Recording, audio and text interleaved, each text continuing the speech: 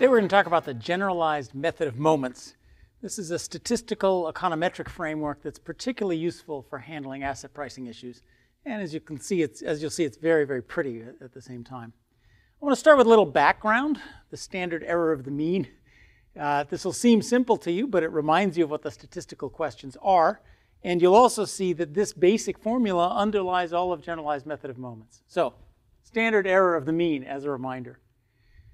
Let's let UT be a random variable, and I just took a random number generator. And 54882, that could be a sample of data, like a sample of returns that we've seen before. I'll use ET, E sub capital T. That notation means the sample mean. The sample mean of UT is, in this case, 5.4. We also use the notation U bar for that sometimes. Now, the sample mean is itself a random variable. This is the key insight of statistics. Our world, we saw 54882. That's the data in our world with an average of 5.4. And we ask ourselves the question, well, how much of that was due to luck? How would that come out differently if we could rewind history and try it again? Maybe in another history it's 37722, and in another galaxy it's 510463. With averages 4.2, 5.6, how would the average vary across all different rerunnings of history or all different parallel universes? That number, the sample mean, is a random variable. Not in our world, we only see one of them, but if we think about rerunning history over all sorts of different possible worlds. And that's the statistician's question. That's the question of how much luck of the draw was there in what we saw. What is the distribution of the sample mean, even though it's a number in our world, across all these alternative worlds? Well, how do we answer that question? You've undoubtedly done this many times before, but it's a good reminder. The mean of the sample mean is the mean of this sum of random variables. If each of the random variables is 0, the mean of the sum is 0. The mean is 0. So the sample mean is, on average, correct. What's the variance of the sample mean? That's the interesting question. How much does the sample mean vary across all the different worlds? Well, that's the variance of a sum of random variables. The 1 over t can come out in front, so 1 over t squared times the variance of the sum of the UTs. Now what do we do next? Well, now we need some assumptions. You can't learn about alternative universes without some assumptions. So the standard assumption we make is that the UTs are stationary and that they are uncorrelated over time. The covariance terms are all 0. If that's true, then the variance of the sample mean, how do we do it? Well, variance of a sum of random variables is the sum of the variances plus the covariance terms. The covariance terms are all 0.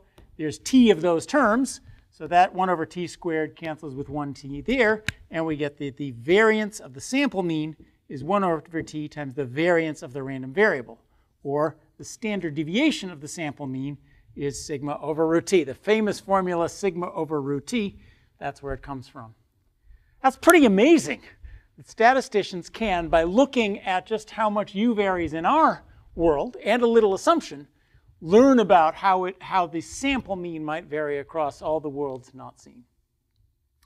Well, that's great, and that's a reminder of what a variance of a sample mean is and how we calculate it.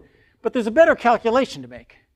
What happens if this u is stationary over time, but they are correlated? Lots of our data are correlated over time. Price-dividend ratios, temperature, data is often correlated over time. Can we do that formula when the data are correlated over time? Sure, that's not so hard.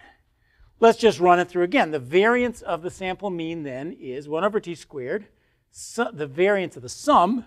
So there's t variances of the u's, and then there's all the cross terms, ut, ut minus 1, ut, ut minus 2. So do a little algebra. The variance of the sample mean is, there it is, the sum t minus g over t, and then all the covariances terms.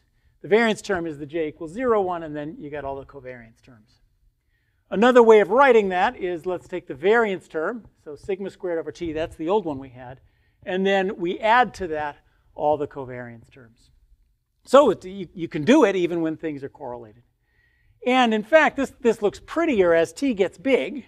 As we go to larger and larger sample sizes, then the variance of these weighting terms go down, and you just have the sum of all the autocovariances, or the variance plus twice the sum of the positive autocovariances. This object here we call it, in GMM, we call that S, the spectral density at frequency 0. But it is just the variance plus the sum of the covariances. Now let's stop and admire what we've got. You've got a generalization of the formula sigma over root t for autocorrelated processes. What it's doing, if the process is very autocorrelated, you essentially have fewer data points than you think you have. So it's correcting for that fewer data points effect. As an example, suppose that the errors are autocorrelated with an AR1. Then this is just the sum of the autocorrelations, which you can work out is 1 plus rho over 1 minus rho. I kind of like that.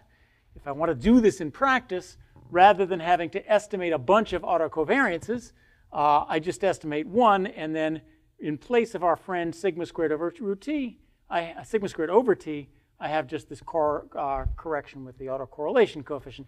That's a nice way of doing it parametrically. That's called a non-parametric correction. So this looks small. I've reminded you what the sample mean is. I've reminded you how you calculate the variance of the sample mean.